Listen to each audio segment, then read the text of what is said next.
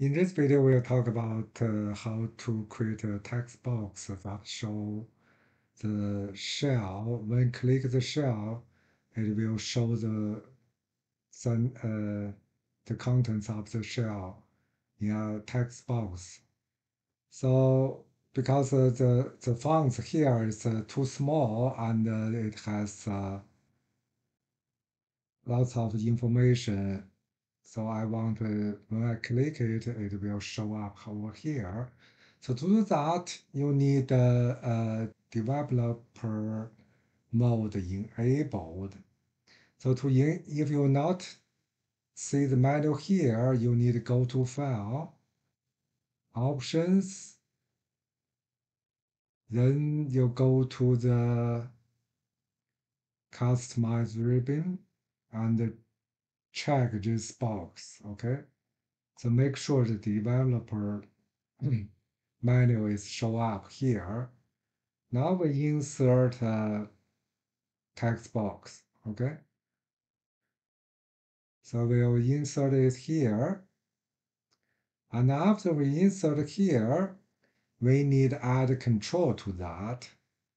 So we just click the sheet here, and then we right click mouse, view code, okay? So next we copy the code to here. So don't worry about that. I will write the code under my video description so you can copy it from there. So this code is saying the worksheet, the target volume, if it is 3, then the text box 1 dot text equal to target, okay? So target is column 3. So in my case, I need to change that to column 1 because, let me close that, because the column A is 1, B is 2, C is 3. So that's how you call the column 1. It's column A over here. So when we click that, it should show the text over here, but now it's not. So we need to save as. Then we go to my desktop. Okay, so let's save it. Make sure it's Excel macro enabled workbook. Make sure you save this tab, macro enabled. Save. Okay, so now we close that. Go back to my desktop. Double click to open it.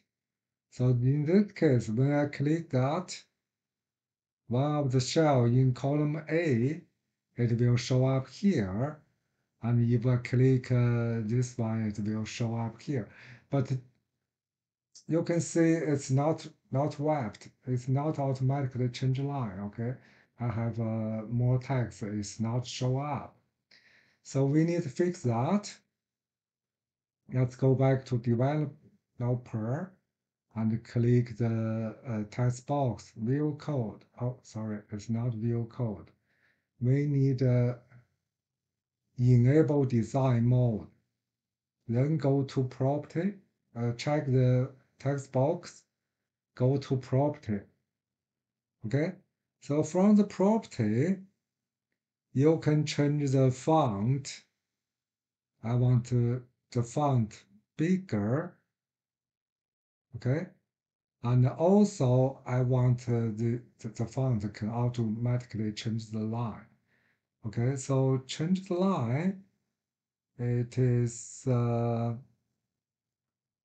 multi-line. Okay, multi-line over here. So we need to make sure it's true. Now it can show the whole contents over here. Okay. So let's see if you after check that you need to disable the design mode. Then you click, you will see the change. Okay. So hope you enjoyed this video. Have a nice day.